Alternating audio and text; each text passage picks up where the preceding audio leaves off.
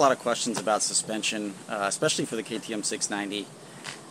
And so I wanted to show you guys a cool tool. You don't have to own this tool, it just makes life a lot easier. But I want to show you an easy way to set your sag. And if you really want your motorcycle to handle properly, you need to have your sag set properly. On the KTM 690, that means that you're going to have your saddlebags installed, you're going to have your gear, all that stuff. The way that you ride your bike, you're going to have all that stuff on the bike, a full tank of fuel, the works. I'm going to show you on my motocross bike because I don't have time to adjust the 690 suspension, and it's a lot easier for video's sake to show you on my 250SX.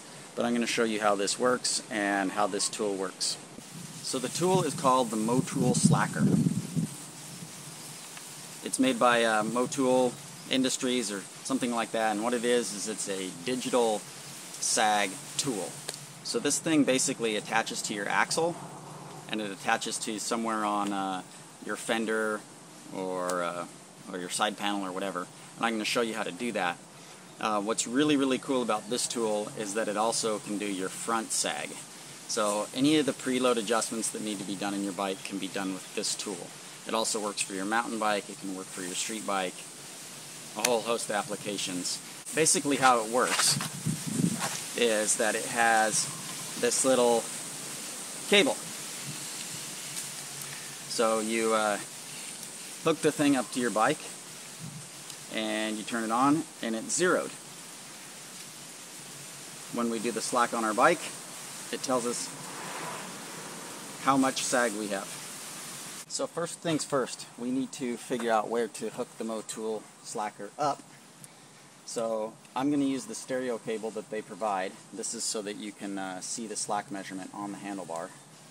And what you do is you go from your swing arm pivot, and we'll just pinch that right there, and we're going to go back to the axle, and we're going to follow the arc of the way the shock would move. So we would want to attach the slacker somewhere onto our side panel right here to follow the arc of the suspension. So MoTool actually provides some little sticker things to hook the tool to. I already have one installed right underneath my side panel right here. So what I've done is I've taken this stereo cable and I just ran it behind my frame rails, underneath my radiator shroud, and up to the handlebar,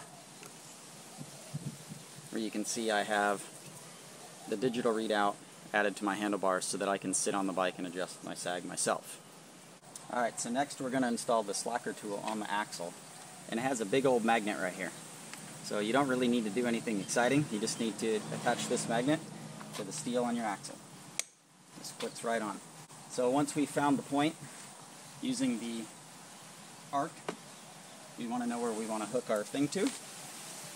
We just pull this out and attach it to the side panel. So now we're going to have our digital readout onto the handlebars, which I can show you now. So next you want to make sure that you're wearing all of your riding gear. I'm not going to be wearing my riding gear for this video, but I'm going to show you how I do it so that I don't have to have all my riding gear on in this 100-degree sunshine. I'm going to put on my motocross boots.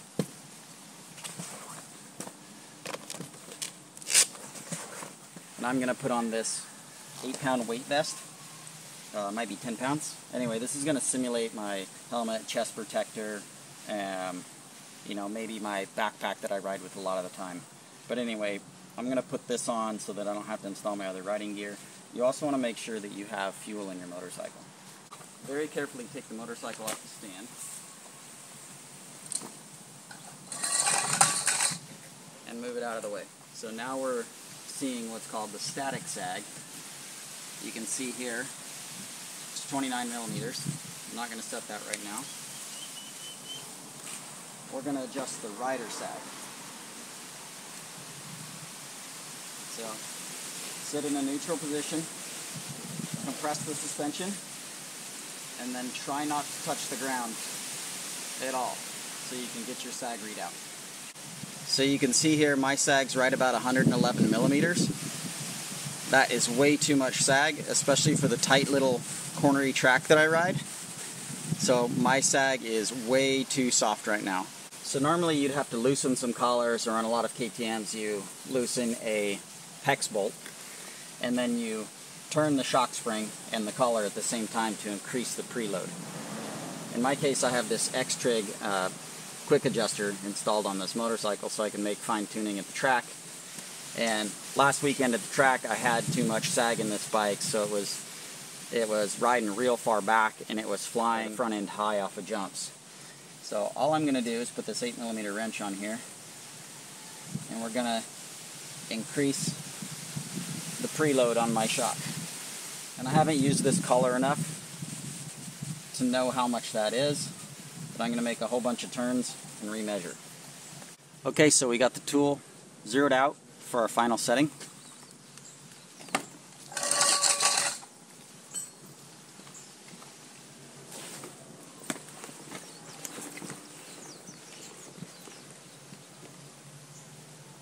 And there you can see I've got exactly 100mm of sag.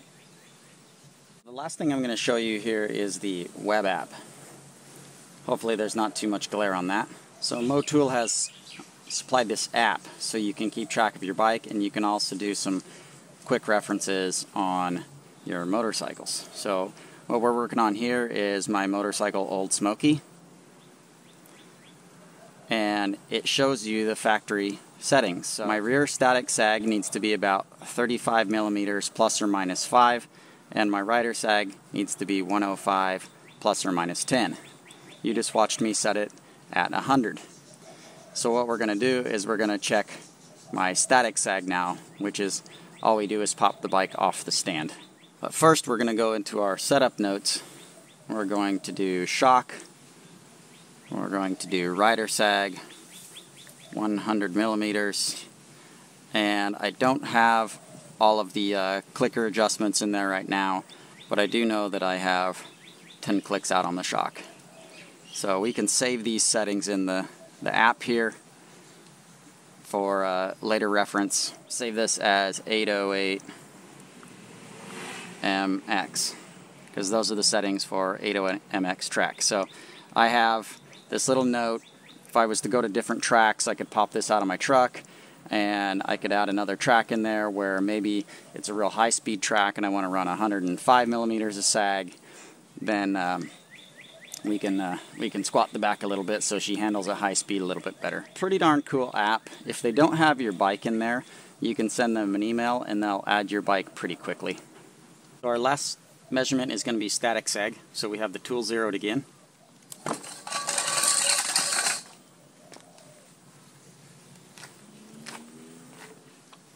And it looks like our static sag is somewhere around 26mm, which would indicate that I'm running a little bit too much preload on this shock, and this spring is a little bit soft for me. And I do know that is the case.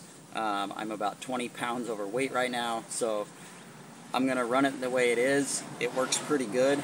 As I'm losing weight, this will be a little bit more accurate, and it won't take much to get me within the specs or whatever that I need for this shock spring. So this is really cool.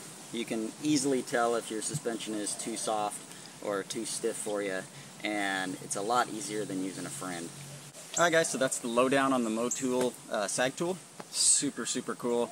Those of you that have used tape measures in the old days, or you don't have a metric tape, or you don't have friends that have a metric tape, and you don't have friends that race motocross like myself anymore because there's not a whole lot of that offered where we live, this is super handy. I'm going to link down to this below. In full disclosure, that is an affiliate link, but if you like this content, appreciate it if you click on that to help support me. I can't recommend this thing enough. It takes a lot of guesswork out of your suspension, and it will make your motorcycle handle a ton better. Hope to do a front sag video in the future, but I don't have time to do that right now. I have to go to work and pay the bills so I can buy my Slacker tool. So yeah, thanks for watching guys. Catch you later.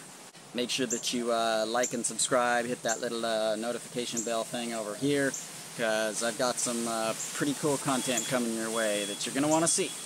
And that's a promise. Next couple weeks. Later.